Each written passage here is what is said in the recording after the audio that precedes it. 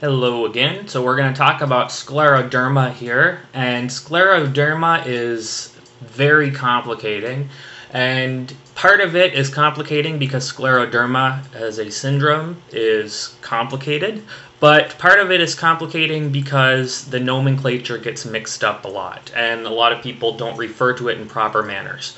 So scleroderma can be, as a name, scleroderma, can refer to a symptom, and it can refer to a set of syndromes, multiple different kinds of syndromes.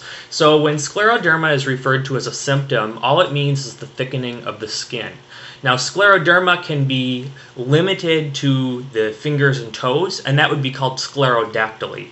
Scleroderma can also be proximal, so you would have it in the face and in the neck and in the torso. But you don't have to have both. You could have one or the other. Now, scleroderma as a syndrome is referring to can refer to any of multiple different kinds of syndromes. So scleroderma itself is not descriptive enough to explain the type of scleroderma syndrome that the patient has. So generally for the USMLE, you're going to be responsible for 2 scleroderma syndromes, and these are syndromes that include thickening of the skin. And these syndromes are systemic sclerosis and CREST syndrome. Now there's other types of scleroderma syndromes, linear scleroderma, scleroderma coupe de sabre, but you're not responsible so much for those. Those are very, very, very low yield. But systemic sclerosis and CREST syndrome are high yield for the USMLE. So what do they have in common? Systemic sclerosis and CREST syndrome both involve cutaneous syndromes. So you're going to have skin thickening. Now with CREST syndrome, it's generally limited to the hands, maybe distal arms, and the feet. Whereas with systemic sclerosis, it's going to be everywhere. Particularly, it'll be proximal. You're also going to have calcinosis. So that will be deposits of calcium in the skin or in the connective tissue.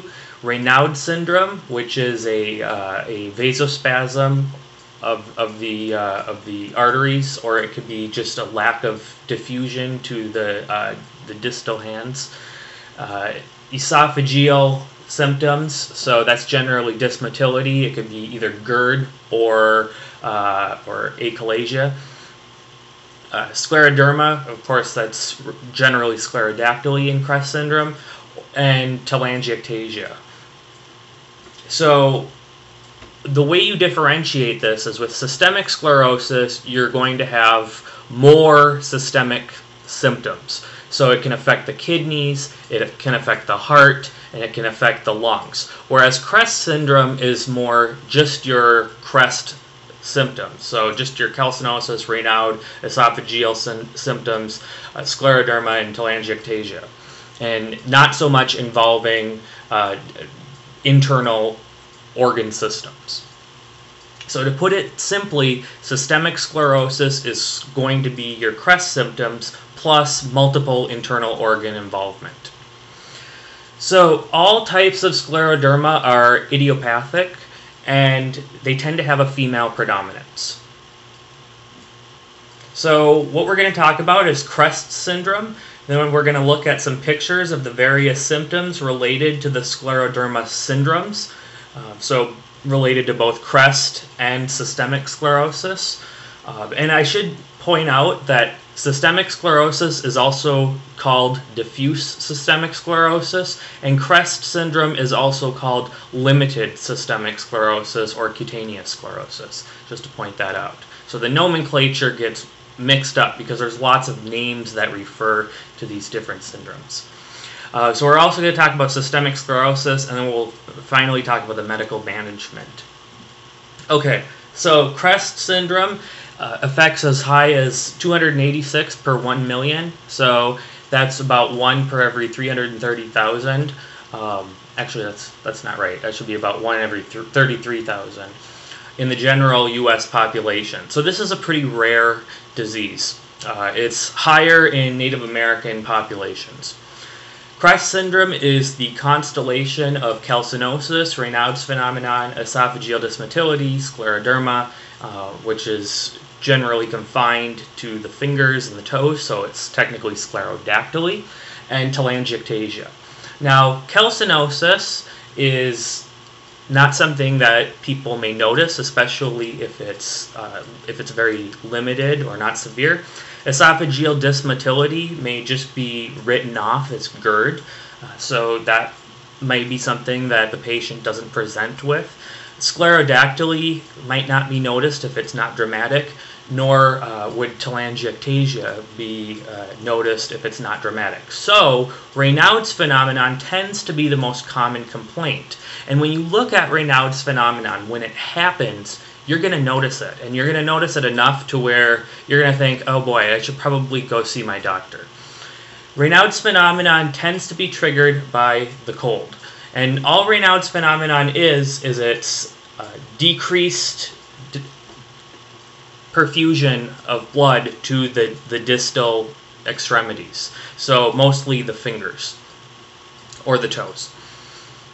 The diagnosis for CREST syndrome is clinical, so mostly you're just looking for this constellation of symptoms: calcinosis, Raynaud's, esophageal dysmotility, sclerodactyly, and telangiectasia.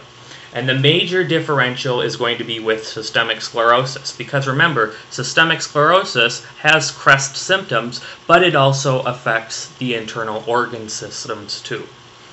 The treatment for CREST syndrome is symptomatic. There's no cure, so we're primarily just ameliorating the symptoms. Patients who have CREST syndrome, who have been diagnosed with CREST syndrome based on their clinical presentation, should have titers ran for ANA and for anti-SCL70. And so for ANA, approximately 90% of CREST syndrome patients will be positive. So ANA is an indicator for confirming CREST syndrome. With anti-SCL70, most patients who are limited to CREST syndrome, limited to the limited systemic sclerosis, they will be anti-SCL negative. If a patient that you've diagnosed tentatively with CREST syndrome comes back positive for anti-SCL70, they're more likely to actually have the diffuse systemic sclerosis, and they just might not have those systemic signs. So you want to have a titer on both ANA and anti-SCL70 on any patient where you've tentatively diagnosed CREST syndrome, because that will help you, one, confirm your diagnosis, and two, it'll help you see if this patient might actually have the diffuse form of systemic sclerosis. So here's Raynaud's phenomenon, and you can see why a person would be tempted to go see their doctor if they saw this happening. Now this one here on the left is probably the most dramatic of all of these, and the way it tends to be is you go outside in the cold and all of a sudden you lose blood circulation to your fingers, and that can also result in paresthesias, so it's like your fingers fall asleep, and that's just because you're not getting perfusion there. It can also present with bluish coloration of the fingers, but that's a little bit more rare. And so you can see it here and in these two as well. Now, I should point out that Raynaud's phenomenon tends to be just an entity in and of itself, not related to CREST syndrome, but it can also be part of another clinical entity, and that's not simply CREST syndrome. It can be related to other entities as well. But Raynaud's phenomenon is part of CREST syndrome. Okay, so here's calcinosis, and so that's the C in CREST syndrome, and obviously these are dramatic. It doesn't tend to be this dramatic in patients who come in. It tends to follow tendons, so you can see here on this x-ray that it's following a tendon of one of the forearm muscles. And then this is very dramatic. Okay, and then sclerodactyly. So sclerodactyly is scleroderma of the fingers and toes.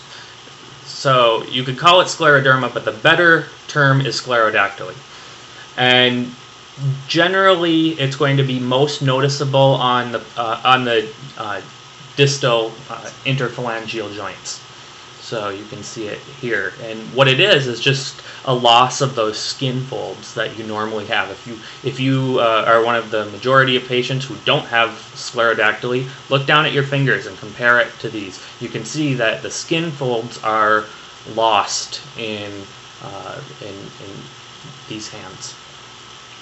What can happen from that is that you can get ulceration and blistering of the skin in the affected fingers and toes. So you can see that here. And that's just a bigger picture of.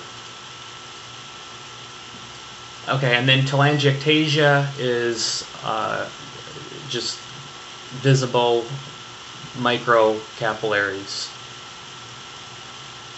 Here's one below the eye and then on the hands. So these are all things you should be looking for when a patient presents with Raynaud's phenomenon.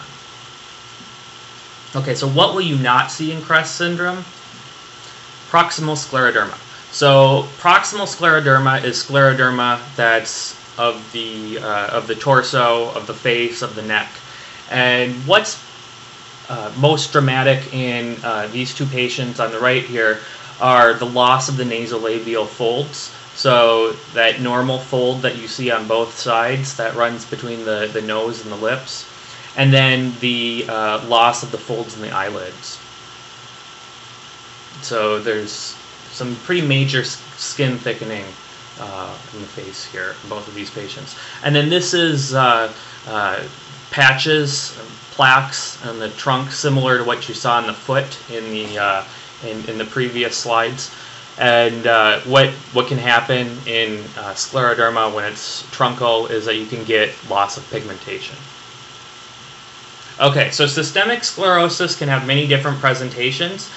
Generally, these patients are going to present similar to CREST syndrome, but when you go in to the history and physical, you'll see signs of multisystemic involvement. So what you should particularly look for when you're looking for systemic sclerosis is scleroderma that's not strictly limited to the peripheral extremities, and it's affecting the face and the neck. So loss of normal wrinkles that you would expect in a patient of that age. Other nonspecific symptoms that you might see that the patient might present with are palpitations. That's related to the congestive heart failure that can be present in systemic sclerosis. Shortness of breath, which is related to the pulmonary fibrosis that can be present, and then fatigue and weakness. The diagnosis here is going to be clinical. The American College of Rheumatology has put out criteria for the diagnosis of systemic sclerosis, so that's going to guide how we diagnose the patient. And it's also supported with laboratory evidence. So remember back to those titers, these patients are going to be both ANA positive, but they're also going to have anti-SCL70 positivity as well. The treatment here is symptomatic. The major focus in systemic sclerosis is preventing scleroderma renal crisis, which would be a malignant hypertension.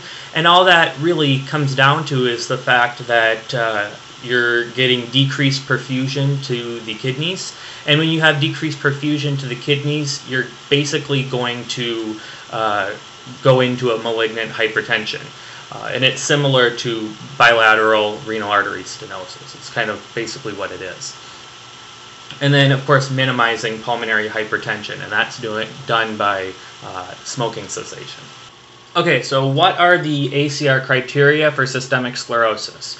For systemic sclerosis, the ACR puts out one major criterion and 3 minor criteria. You have to have either one major criterion, so proximal scleroderma. If you have proximal scleroderma, then you've got systemic sclerosis. Or you have to have 2 of the minor criteria. So that would be sclerodactyly, digital pitting scars, or substance loss from the finger pad, or bibasilar pulmonary fibrosis as diagnosed by chest X-ray. So either one major criterion or 3 minor criteria. So how do we treat CREST or systemic sclerosis? Neither of these can be cured. So we focus on treating the symptoms, And with systemic sclerosis, we have possible major complications that can come out of it, primarily being scleroderma renal crisis. So we want to limit those complications. So for skin thickening, we use D-penicillamine. Why it works, I have no idea. This is also used to treat arsenic poisoning. I don't know why it works for skin thickening, but it works. So remember that. D-penicillamine is used to treat skin thickening in CREST and systemic sclerosis. The Raynaud attacks are treated medically with calcium channel blockers, that being nifedipine, but primarily you're going to want these patients to know to avoid going out in the cold. If they do go out in the cold, to wear mittens or gloves. So those kinds of behavioral things, avoiding the Raynaud attacks.